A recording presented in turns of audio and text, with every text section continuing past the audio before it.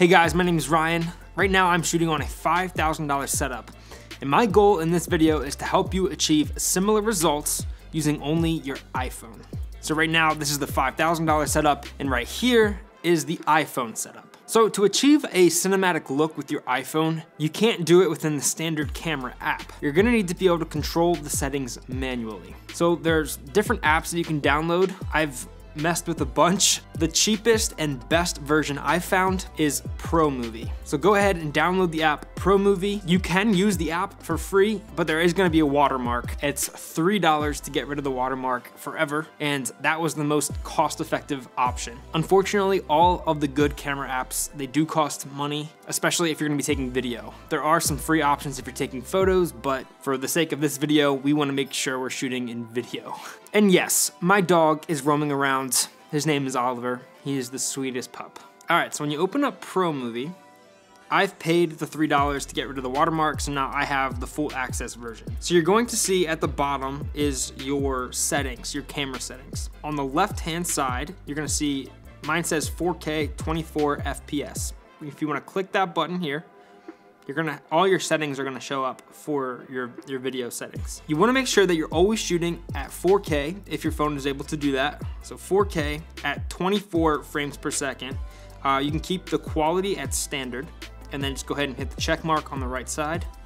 So 4K is the highest quality possible. I'm sure if you watch YouTube videos, you'll understand 4K video is the best. Now, 24 frames per second, I chose this because if you ever watch a movie, they typically shoot at 24 frames per second. And that's because motion blur, so when I move my hand, you're gonna see there's motion blur. If I were to shoot the same video at 30 frames per second or 60 frames per second, it's going to decrease the amount of motion blur that's in the video. But the motion blur in the video is what makes it look so freaking good. So we want to make sure we have that motion blur, and we can achieve that by shooting at 24 frames per second. All right, so now you're gonna see as I move my camera around, the bottom ISO and WB, which stands for white balance, those two numbers are moving. So right now they're on auto settings. That's how you can tell that they're on auto settings. So if you tap the ISO button, you're gonna be able to manually control it, and then you're gonna see a lock pop up in the middle. That means that now the ISO is locked at whatever you set it to. The higher your ISO is, the grainier your image is going to be. So you wanna try to keep your ISO as low as possible. So I'm gonna keep it at 200.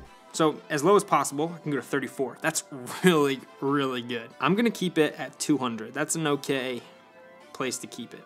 The next thing I'm going to edit is the shutter, right to the left of ISO, shutter. Now, the rule of thumb is your shutter speed is going to be double what your frame rate is. So right now we're shooting at 24 frames per second, so therefore we're gonna keep it at, technically it's 48, but everyone just does 50. So 1/50, I'm gonna keep that, take that up. All right, there we go. You're seeing, I should have picked a better subject for this. All right, whatever. All right, so your white balance, if I click this, right now it's on auto.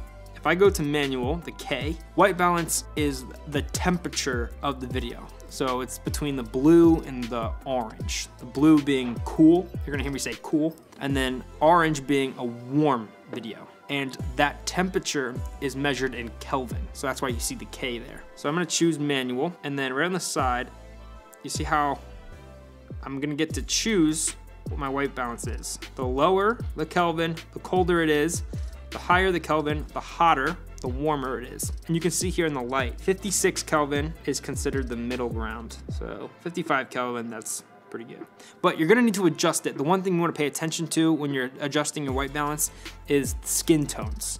You wanna make sure that the skin looks as natural as possible, unless you're going for a stylized look. Otherwise, then you would change it to whatever the heck you want. But once you've got your white balance set, the next thing you want to set is your focus. So I'm looking around for something to latch my focus onto, because I just want to show you, the power of this. So right now I got my remote here. I got my light remote. I'm just gonna set that right on the edge of my dog's crate. And I just want to show you, when you rack the focus, it's going to give you that blurry background. And I'll show you in a bit an example of all of this with a better subject, with me in focus. But once you've got all of that under control, you are ready to hit record and start filming. All right, so right now I am filming on my iPhone. The biggest thing when you're filming on your iPhone is you wanna make sure that you're using your rear-facing camera. The problem with this is when you are using your rear facing camera, you're not gonna be able to see yourself unless you have some kind of external monitor. I know that they make some kind of mirror device to attach to your phone. And when you do this, you're gonna need something to prop your phone up on. I don't have anything to prop my phone up on, so I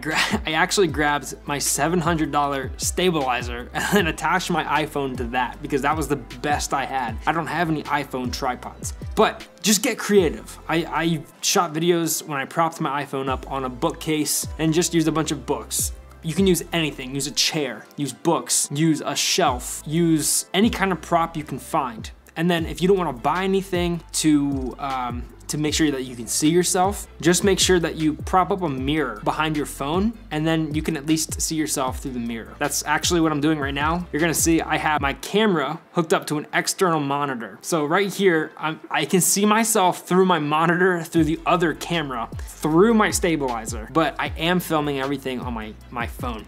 And the audio that you're hearing is actually coming from, I have a microphone above me. I don't know if you can see that in the camera, but here's the audio coming from the microphone above me versus the audio that is now coming through the iPhone. Can you tell a difference between the iPhone quality microphone, which is what you're hearing right now, versus the audio that you're hearing from a microphone up top? It's really important that you probably get a better microphone because audio is so important with video. When you can have better audio, people are most likely going to watch your video longer. So do yourself a favor later down the road and upgrade in a better microphone. Okay, so another thing I want you to keep in mind is everything around me looks pretty freaking good because I have a really strong key light. I've got this big light dome here that's shining light on my face, giving me a nice smooth lighting across the left side of my face. And then I've got this rim light behind me.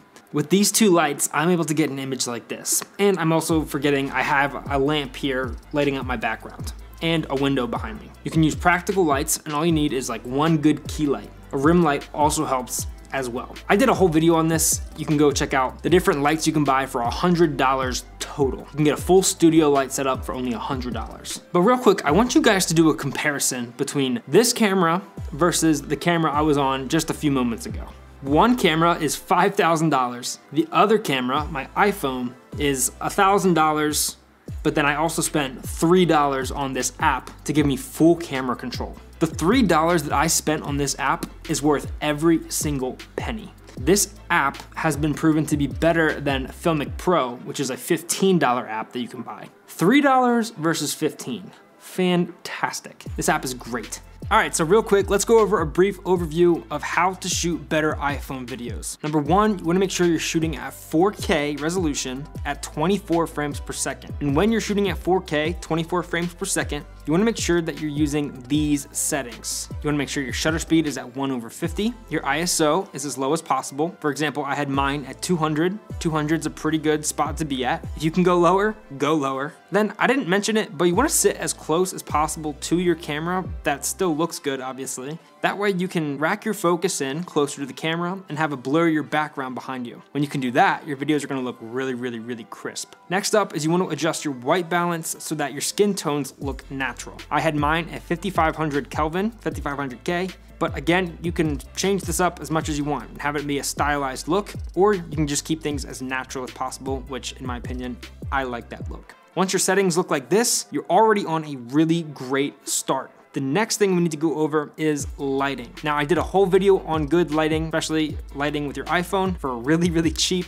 You can go watch that video up here. But just an overview, having a great key light and then a rim light to highlight the back of your neck or the back of your head, that's really going to completely change the way your videos look. And if you don't have a key light, you can just go sit next to a window. Just keep in mind that when you sit next to a window, you're probably gonna pick up any extra audio if you live near a highway like I do, or if you live in a city. Just keep that in mind, but weigh out your pros and cons because sitting next to a window can definitely provide you with better light, no matter whether it's a sunny day or if it's cloudy and overcast. Honestly, cloudy and overcast is most likely way better because you avoid any harsh sunlight. Guys, I really hope that you found this video helpful. Comment below if you have any questions. I would be happy to answer them for you. And if you like this video, make sure to like it below so that more people get to see it. And subscribe to our channel for all things digital marketing and content creation. We go over all of the good stuff here on this channel. So turn on the bell notifications so that you never miss another upload. Again, thank you so much for watching. And like always, I will see you in the next video.